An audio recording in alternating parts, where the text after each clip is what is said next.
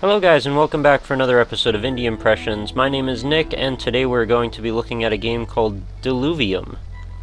It's one of those games that sort of just popped up out of nowhere from one of those indie game jams that seems to happen all the time where people just make games under different circumstances. And this one is particularly interesting, and I thought I would give you a show of it. First of all, the name Diluvium probably means nearly nothing to you if you don't know sort of the background of the word, coming from diluvial, of, relating to, or produced by a flood. Or could be connected with a deluge, especially with the Great Flood described in Genesis. So, yeah, what they're going for is the sort of Noah's Ark angle, and once you see what this game's about, you'll understand what I'm talking about. It's the closest thing I could compare it to is something like Scribblenauts, where you're typing as fast as you can to think of different animals to summon them. See, that's your character right there on the left, a summoner, and you want to create these little mini totem poles of as many unique animals as you can think of to defend yourself and attack your opponent.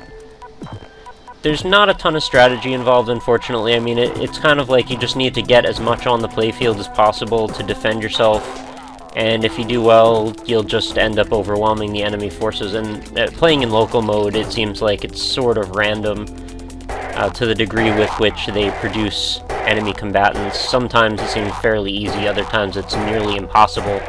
Like the second you start up, you already have a bunch of stuff attacking you. And you'll notice there's quite a few cameos, like the Katamari princes or cousins, depending on which one you're looking at there.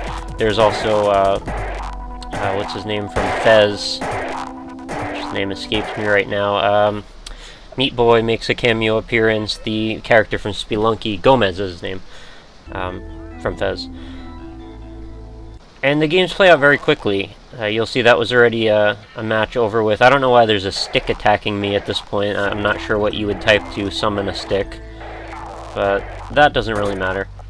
The point is that most of the animals, as you type them, are individually drawn with some rather cool art, and it's just really fun to see what kind of stuff you can make come out and defend you. I end up falling back on a lot of the sort of same animals after a little while because it's surprisingly difficult to think of a huge variety of different animals when you're under the amount of pressure. Like, the game is immediately gunning for you, so you have to be typing away as soon as you start. And it sounds like it would be pretty simple, but try it for yourself. It's actually a lot trickier than you'll think. And it also doesn't take every type of animal you think. It doesn't take dinosaurs or bugs for the most part. You'll see I tried to experiment with a few things, and I also tried to come up with what exactly isn't allowed, like in terms of, it says you have to use unique ones, but sometimes it seems to let more than one appear at the same time, so I was trying to figure out exactly what was up with that. It seems like you can't summon two unique ones on the board at the same time. There you go, so I put Meat Boy and Gomez together on the same one. I have to say that looks a little bit more like Captain Viridian than it does Gomez, but whatever. And I was just trying for some strange vocabulary, you know, finch instead of just a more generic bird or eagle. And it takes some things, but you'll see it doesn't take spider or tick. So like I said, no bugs, really. It takes a lot of aquatic life. It seems to accept like eel and jellyfish, whale, although a few of them are represented by fairly generic characters as it pertains to their art. So the majority of this, I've just been trying to basically experiment around and see what's up with the different combinations you can come up with.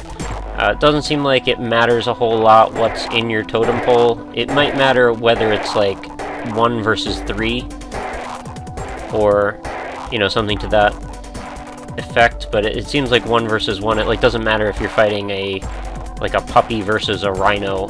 It seems like they're just about on equal footing. So it's more just about how quickly can you type.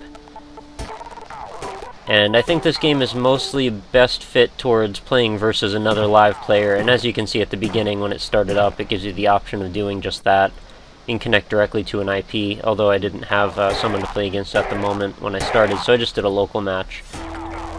And like I said, the AI is pretty competitive sometimes, pretty laid back other times.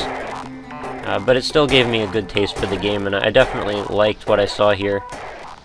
I'm not sure if this will be developed into anything further, but as it stands, it's a pretty cool demo of a lot of different art that's really beautiful to look at, and a lot of sort of compelling basic ideas which could form into something else if the developer so desired.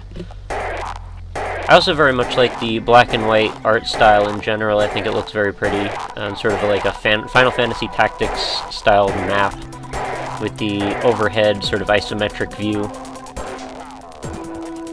And it doesn't seem like the map really matters a whole lot. They only fight on the flat areas, it seems. Although they might, maybe they'll hop up once, I don't know.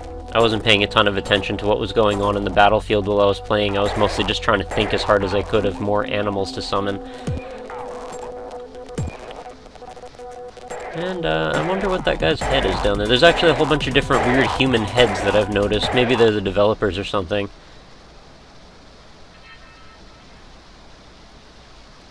It'd be really fun if this took like a grander shape of like summon all the different types of things you can think of, like including characters from TV shows, like maybe you could summon Jake the dog or something.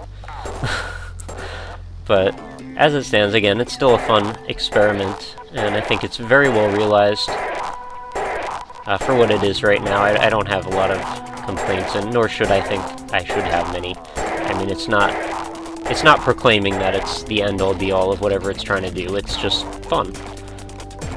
And surprisingly simple, and simple is usually effective. I doubt you'll end up playing this for hours, but at the same time, sometimes a smaller bite of a game is more enjoyable. Then again, if you have some friends to play against, who knows, maybe you will play this for hours. It's quite possible. The music that loops in the background is quite nice as well. I definitely don't have any complaints with that. It's very ambient, kind of a heavy theme going on, and you can sort of just feel the weight of the art style and the music combining. And I love how the hits happen on the beat. It sort of augments what you hear in the music to sort of bring the whole thing together even better. So I thought that was a really nice stylistic decision. So that, I think, just about sums up everything we need to know about Diluvium. Make sure you head on over to facebook.com/indieimpressions and stay up on what's going on the channel. And I will be back tomorrow with another one. I hope you enjoyed it. Leave some comments and I'll say hi. Later, guys!